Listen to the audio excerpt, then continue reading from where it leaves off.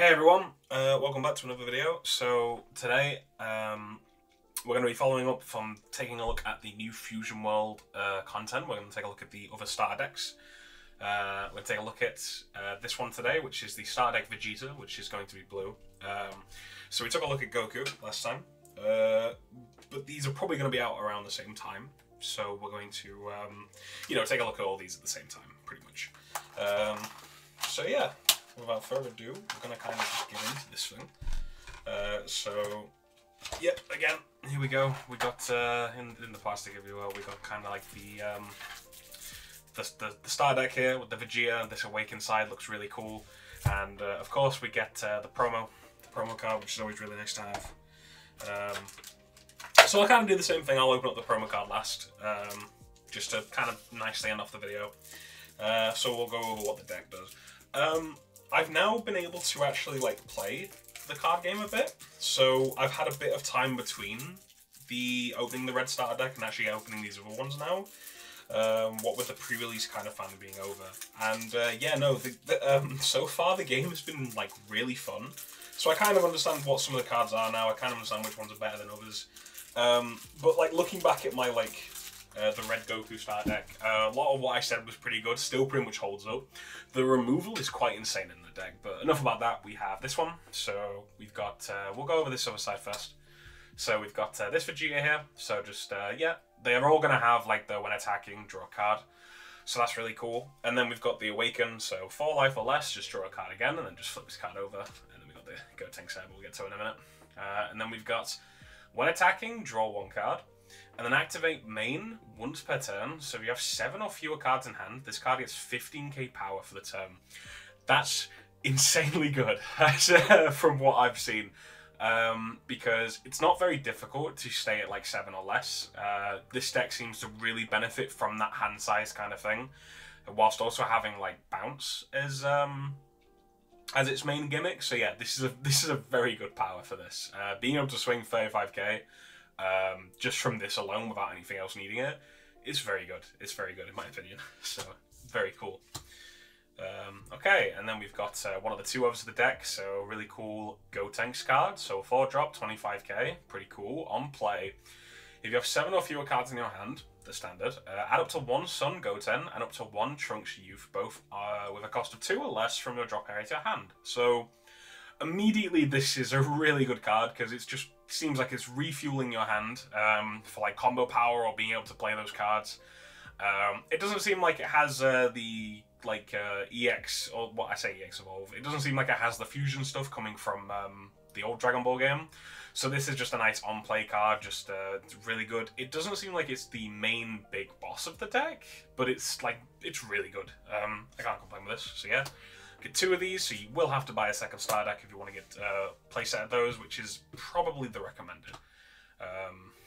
So then we have, this is the big boss monster. Okay, so we got another 5-drop, 35k, but it also has double strike, which is amazing. And then on play, choose up to one of your opponent's battle cards with a cost of 4 or less, place it at the bottom of the owner's deck. So coming off of One Piece, this is immediately coming the 7-drop Borsalino in blue, right? You just bottom deck a 4-drop and then that's it. But in this game, hitting a 4-drop is very valuable. Because 4-drops can be a lot of good stuff at the moment. Obviously, these 5-drop big boss monsters are exempt from it at the moment, but anything else, fair game, which is really cool to see. So you will get just 2 of these, I believe. Very cool, very cool.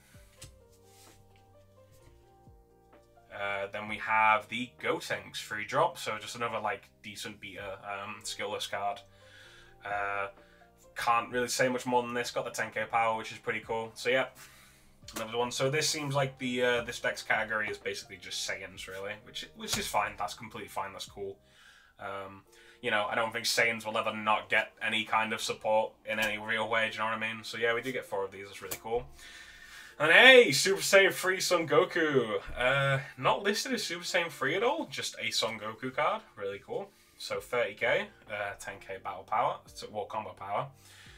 Just a nice 4-drop 30k for the deck. So yeah, not too bad. Being a skill list, because the skill list kind of, from what I'm understanding, is they're kind of the first thing to go when you're deck building, right? Because they're obviously not holding a lot of value other than just being a really high-powered card.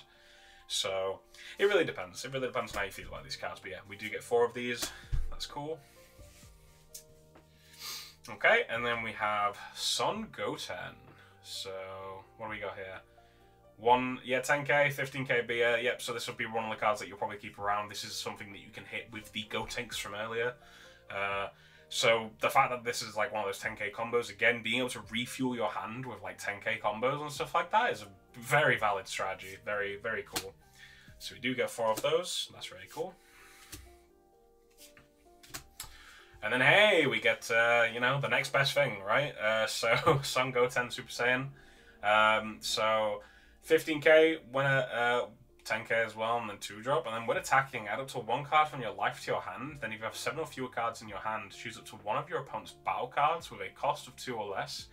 Return it to its owner's hand. That seems very good, actually. Bounce back to the hand isn't always... It hasn't always come off as the best thing. Because, you know, oh, they'll just play it again. But it's the fact that they have to kind of waste resources to get that thing back out there. It's a valuable card they like having, right? But other than that, no, this is really good because it's something that can help take cards from your life by yourself. So if your opponent's starving you, this is really good to kind of, like, bring your own life down so that you can, like, awaken, right, faster. Or if you just want to awaken as soon as and then pop off from there, because the Vegeta's, like, awaken side. Like, yeah, it's just very good for aggressive play. So yeah, and again, the 7 cost or fewer, so very good, very cool. So we will be getting 4 of those, which is always nice.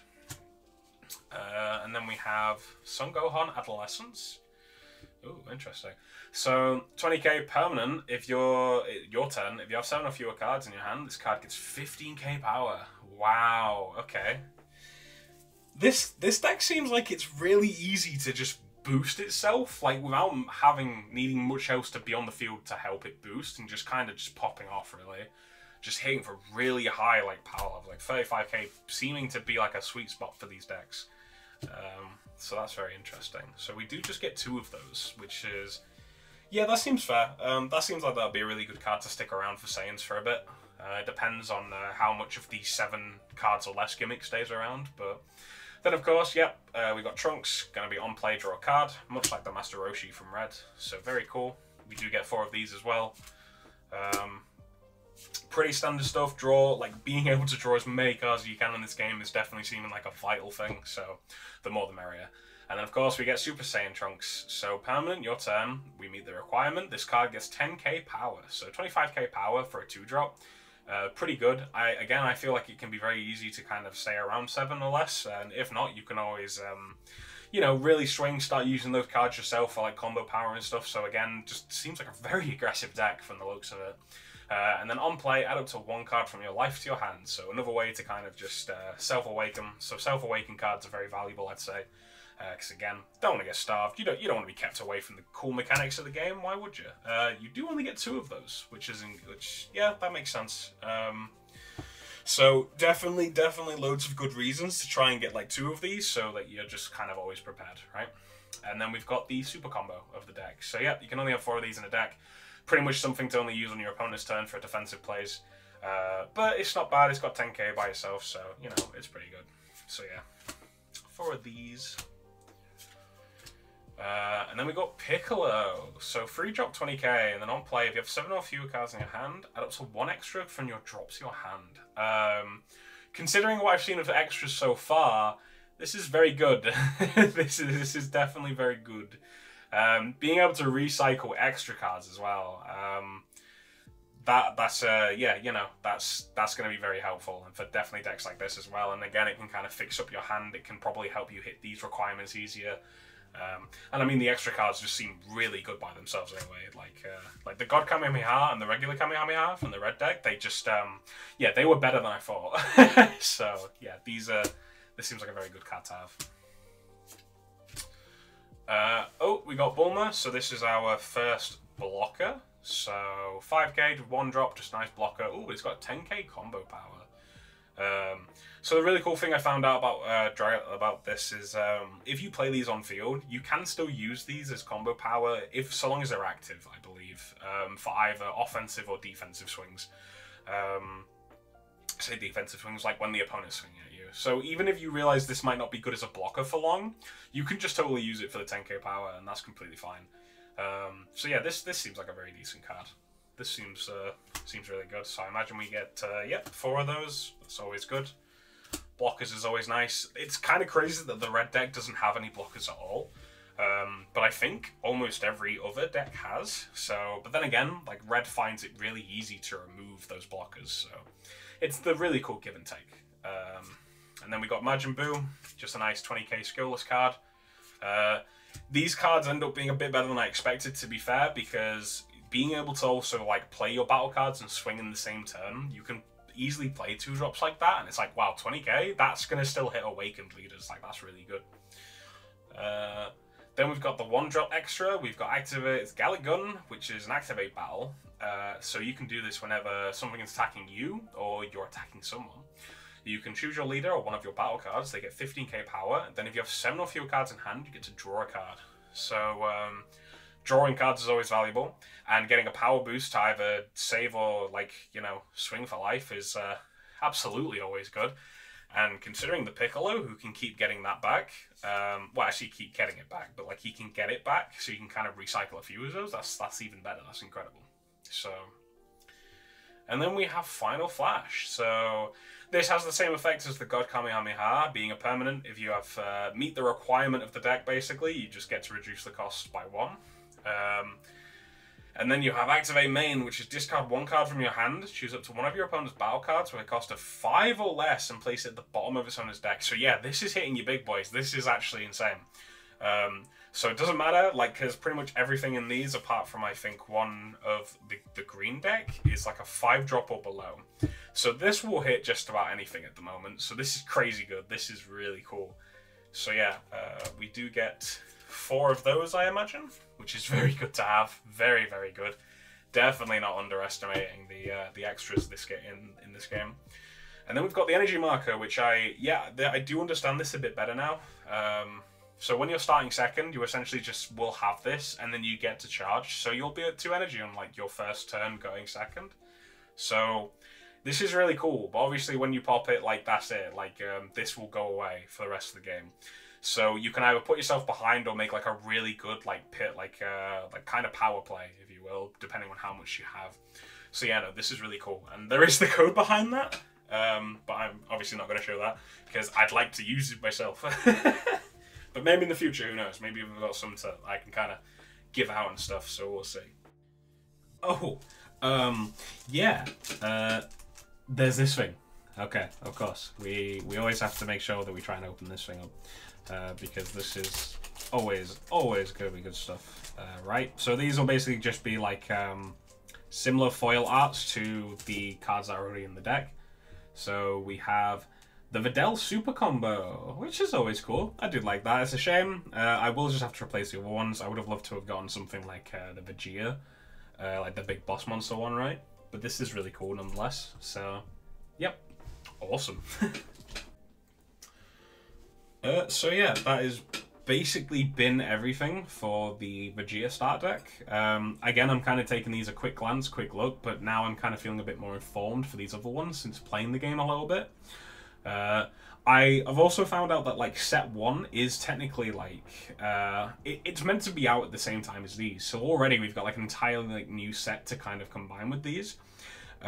So maybe I'll do a look into those. Maybe I'll do like a kind of like a video, just me kind of delving into each color, right, for a bit and seeing, like, experimenting what we could do. But sadly, until the PC client is out, I can't really get too much extra gameplay on this. Maybe I'll do a video on like how to play. Maybe I'm thinking of a few things, but for now, this has basically been just the Vegeta deck unboxing. So we're going to move on to the other ones at some point, or like very soon, should I say. So yeah, if you enjoyed this, make sure you subscribe and things of that nature, and stick around because there'll be more both Dragon Ball and One Piece content. So thank you again.